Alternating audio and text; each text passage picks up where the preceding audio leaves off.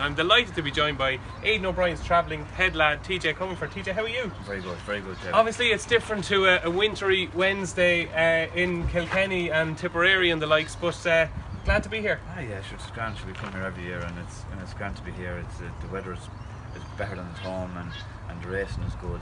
It's grand to be here. And people think obviously you're coming to Australia, probably think it's for a holiday and see the glamorous lifestyle and stuff, but maybe it's not quite as glamorous as people think. Just talk us through your daily routine. Well, we're in here every morning at 6 o'clock. So you're up at what time? We'll be up at 5:30, and we're only down the road. We get in here for 6 o'clock, feed the horses, leave them alone then for half an hour, and then we go and we muck them out.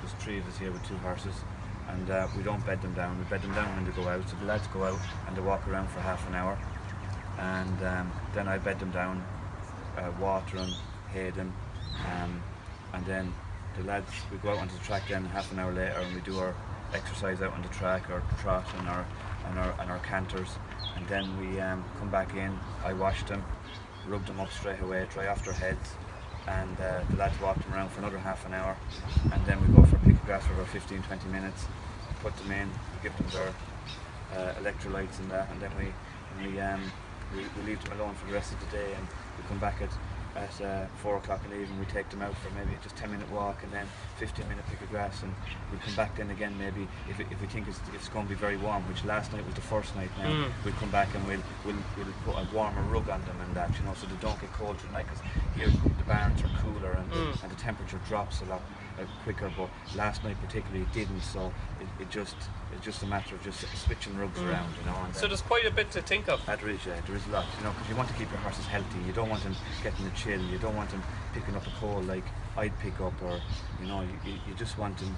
You want to look after them, and just keep them right. And know? Aidan is obviously instilling an awful lot of faith in you. You're the main man over here. Do you have much interaction with him now? I talk to Aidan every my morning, which is before he goes to bed. Did you wish him a happy birthday yesterday? No, I didn't know. 48 yesterday? Yeah, he probably doesn't want to know about it. No. And then I talk to him every night and every morning. So his night is my night is his morning, and vice versa, you know. So I talk to him just before he goes to bed now.